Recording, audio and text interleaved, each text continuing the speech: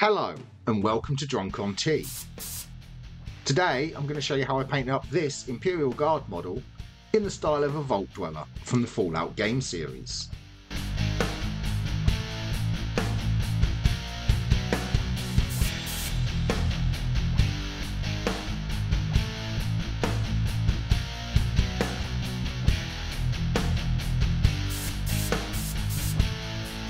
So to start off with, I primed the model black, as this will give us a nice even base coat for all of our colours to work off of. Now the first thing I'm doing is coming in with some MacLeod blue. I'm going to paint all of the fabric on the model. So that's his jacket and his trousers. Catch them all with a couple of coats of MacLeod blue. I recently painted a Space Marine in the style of a Fallout Brotherhood of Steel, and that's what inspired me to paint this Imperial Guardsman as a Vault Dweller. If you haven't watched that video, do recommend it. It's got some good guides on rust and flamer burn.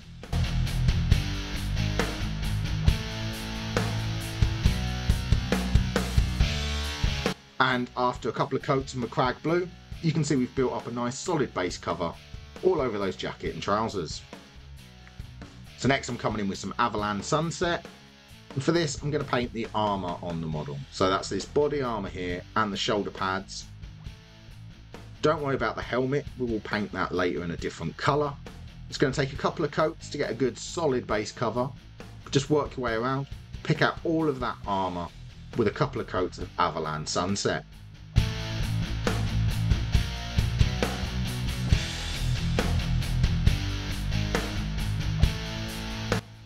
I'm also painting his belt and support coming here down his back and around his waist.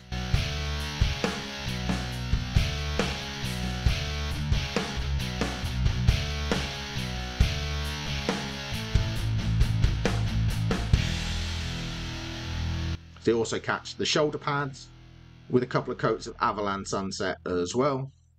This contrast between blue and yellow will really make the model pop. And I'm also catching this bit of trim here at the bottom of his jacket. To be nice and neat, you don't want to get this over the blue, but if you do, you can come back in and paint over with some MacLeod blue. So the yellow will take a couple of coats to get a solid cover, but keep your coats nice and thin, and in 2 or 3 coats you'll get a solid yellow all over the armour and this trim. And so after a couple of coats, you've got a solid bright cover of Avalanche Sunset. So now with some War Flesh, I'm going to paint the helmet of the model. As you can see here, I have removed all of the Aquillas as I was building the model. I just took them off with a craft knife because there isn't going to be Aquillas in the Fallout universe. Cover the helmet with a couple of coats of War Flesh till we get a nice solid base cover all over that helmet. I'm painting this in a different colour so it will look like it's a scavenged helmet, truly fitting of the Fallout universe. And then after a couple of coats, you can see we've got a nice solid cover of War Flesh on that helmet. Now with some Bugman's Glow, I'm going to paint any skin. So that's the face and the hands. Keep this nice and thin, be nice and neat, so you don't get this over any of the helmet or the other details.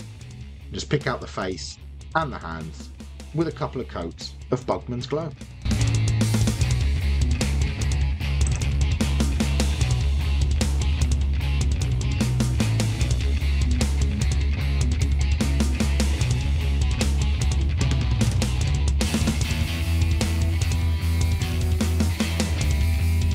After a couple of coats, we've got a solid cover on all of that skin. There's just a couple of base coats left to apply. So first I'm coming in with some Corvus Black, and we're going to paint all of the gun casing.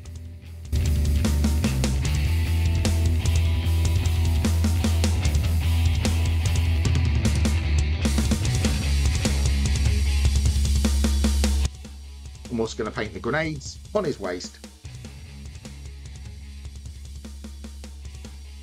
and his boots as well. Just catch all of these areas with a couple of coats of Corvus Black.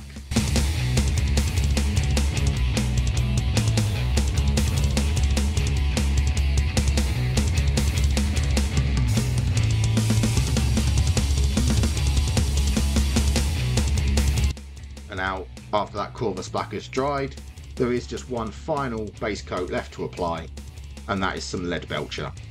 So for this I'm just applying it to some selected parts of the gun, so the muzzle, any metallic details, the magazine, and a few bits of interest on the gun, just catching those out with a couple of coats of lead belcher. Also going to paint his buckle here around his waist, and the rings to the grenades as well.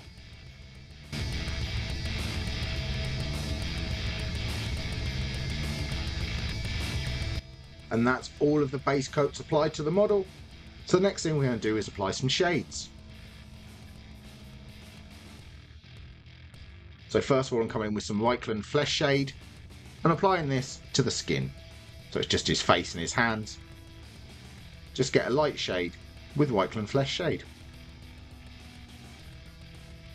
And now with some Nuln Oil, I'm going to apply this to the helmet, being careful not to get this over any of the skin.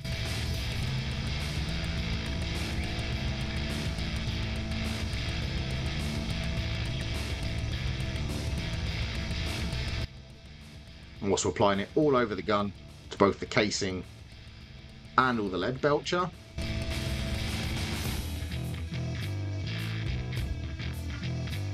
And then I'm going to apply it to all of the fabric. So it's the belt and the jacket and trousers and the grenades and boots as well. But I'm going to avoid putting it over the armour. We don't want to darken down the actual armour parts, just the fabric parts of the model.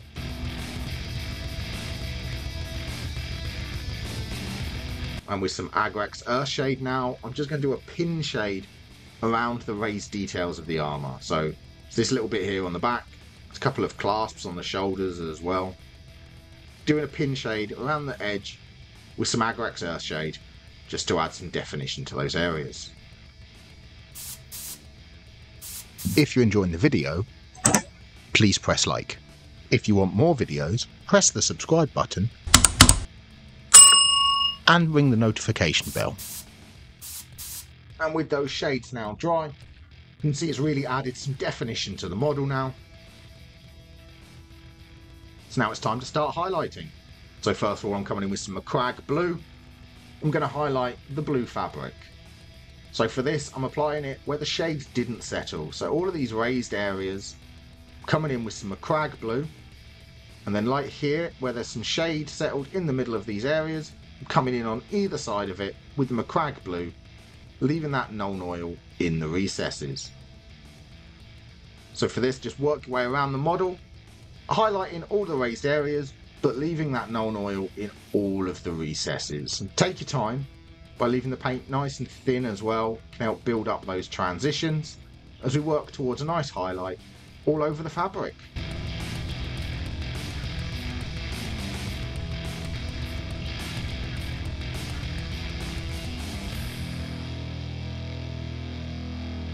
And with that MacLeod blue applied, you can see it has brightened up those areas of fabric on the model. So next I'm coming in with a 50-50 mix of MacLeod blue and Altdorf Guard blue. And with this I'm applying it in the middle of those areas that we just applied the MacLeod blue. I'm going to focus this slightly towards the more raised areas and the edges of all of the areas we just highlighted. So you work your way around again, placing a little bit of this mix in the middle of all the areas that we just applied our previous step.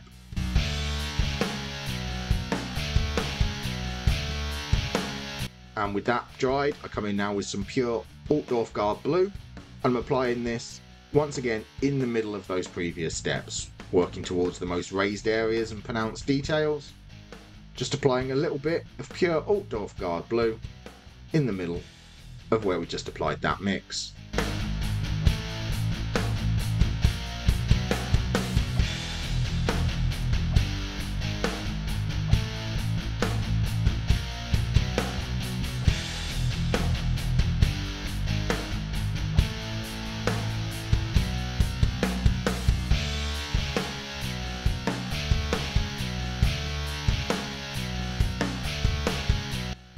that Altdorf Guard blue applied. You can see it's really added to that tone and brightened up those areas of fabric. So now I'm coming in with some Calgar blue. I'm just going to do an edge highlight on all the sharpest folds of this fabric.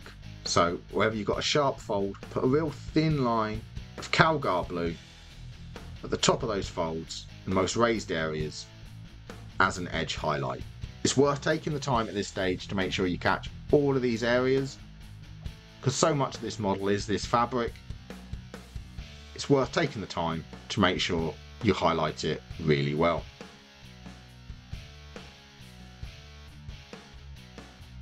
And with that Calgar blue applied, that is the fabric highlighted. You can see it's really added some interest and brightness to that uniform.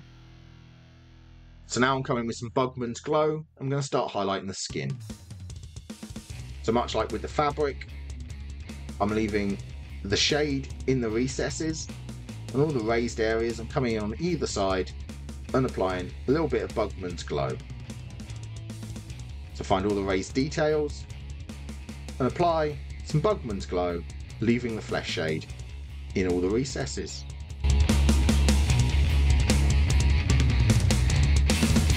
And with that Bugman's Glow applied, started to add some definition to the skin. So now I'm coming in with some Cadian flesh tone and applying this towards the most raised and prominent areas of the skin. So I'm focusing this onto areas like the nose, sort of the eyebrows, the cheeks, the lips, and the fingers of the hand as well. Sort of applying this into the middle of the Bugman's Glow, but focused to the areas that the light would catch the most.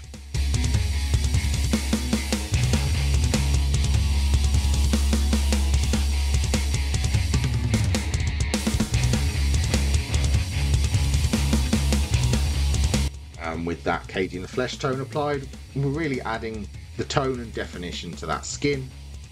So now I'm just coming in with some Kislev flesh, just putting a small spot on all the most raised and prominent details. So things here like the nose, the bottom lip, the knuckles to the fingers, and the fingertips as well. Just give them a small spot of Kislev flesh.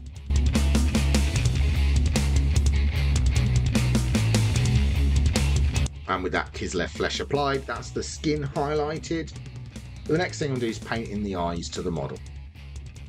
So for this, I'm coming in with some Abaddon black first. I'm going to sink this into the recesses of the eye sockets, being nice and neat, trying not to get this over any of the skin we've painted and highlighted.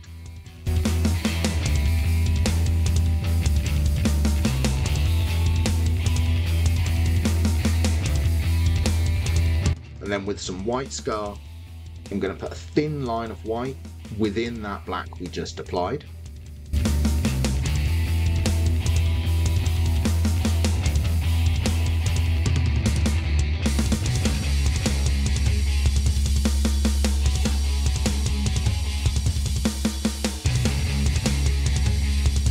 And then with some Abaddon black again, I'm just going to put a small vertical line in through that white that will act like a pupil.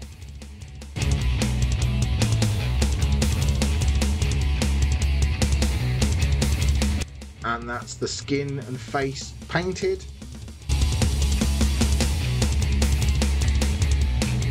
So now I'm going to come in with some Warboss green, and I'm going to do an edge highlight around the helmet. So this is just on the sharpest areas, most pronounced details. I'm just putting a thin line of Warboss green.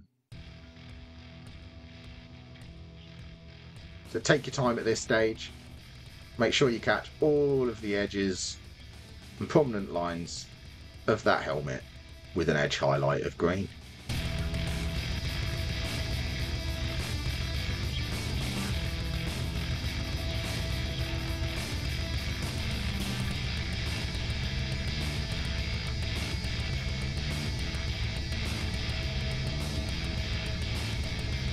And that's the helmet highlighted.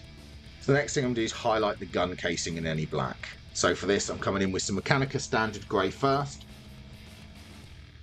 And I'm going to do a chunky highlight all the way around the edge of the gun casing.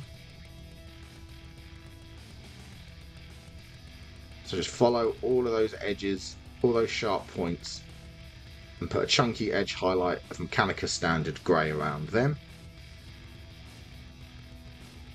And on the boots, I'm going to do the same with any raised, pronounced edges, folds, and putting a chunky highlight of Mechanica Standard Grey.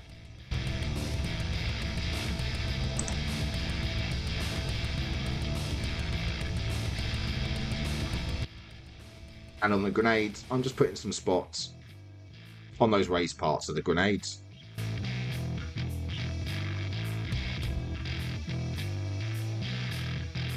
And with that Mechanica Standard Grey applied, you can see we've got a chunky edge highlight to all of the areas we painted black. So now I'm coming in with some Dawnstone, and for this I'm applying a thin edge highlight within all the areas we just painted with Mechanica Standard Grey.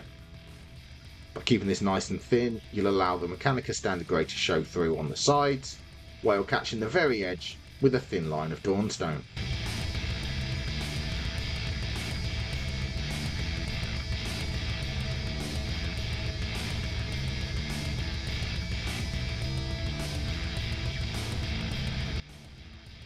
I also do this to the boots as well, putting a little bit of Dawnstone on all the edges where we applied the Mechanica Standard Grey before.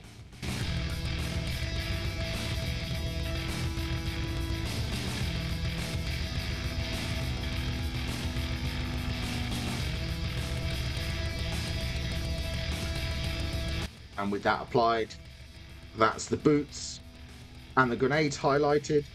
But I'm going to do one final step on the gun casing. That's coming in with some Administratum Grey. I'm doing a spot highlight on all the most pronounced corners of the model. So everywhere there's like a sharp angle or a 90-degree corner, just putting a small spot of Administratum Grey as a spot highlight.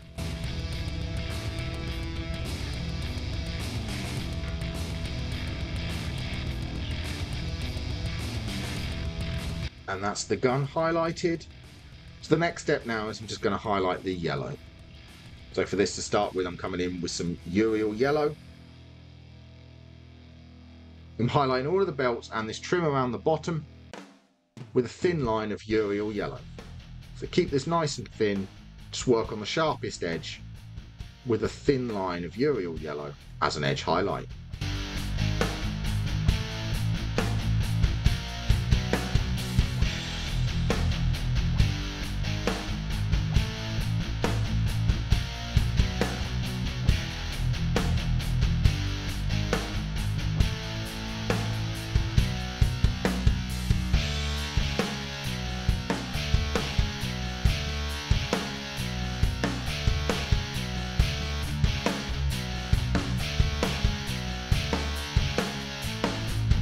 Now for the armour, I'm doing sort of a chunky highlight with the Uriel yellow, which will add an extra colour in here like we did with the gun before.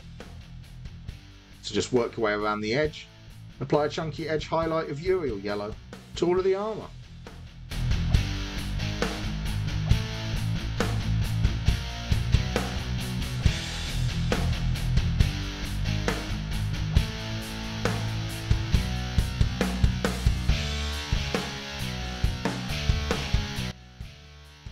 And now with some Flash Gits yellow, I'm going to do a thin edge highlight on all of the armour panels where we just did the Uriel yellow. You don't need to worry about the belt, that's fine with just the first eye highlight, but by applying this second one here to the armour, it really gives it that sharper look and really makes it stand out and adds interest to the model. So just apply an edge highlight to all the sharp points all over the armour.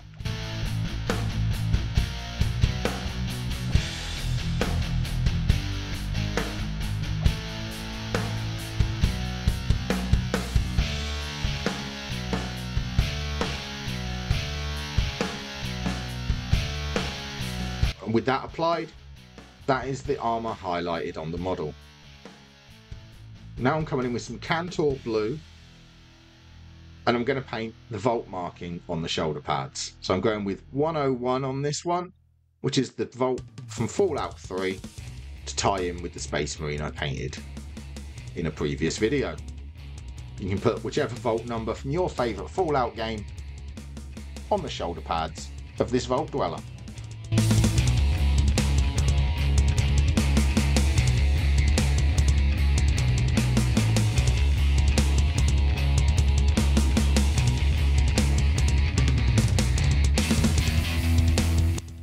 those vault numbers applied, there's only one highlight left to do on the model, and that's Stormhost Silver, which I'm going to apply to the metal parts of the gun. So round here, around the magazine, just an edge highlight on all the sharpest edges of the gun, and any other metal areas like the belt, just catch them with a little bit of Stormhost Silver.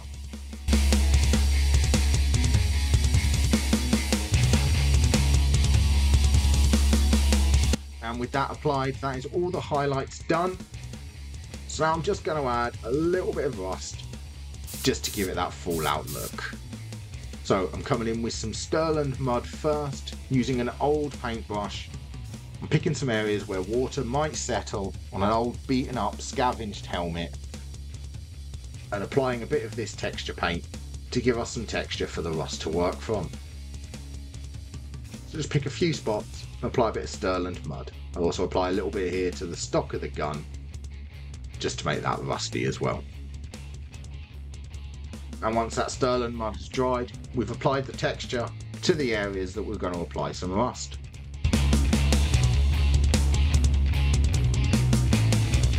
So now I'm coming in with some Dirty Down rust and applying this all over the areas that we applied the Stirland mud, plus a bit around the outside. Do this with different thicknesses, apply some of it thick, some of it a bit thinner, and you'll get different rust textures and colours with the way this paint works. And once you've applied this paint, before it's dried, if you wet your brush off and dab some water in, that also adds more colours and more interest to the model as well.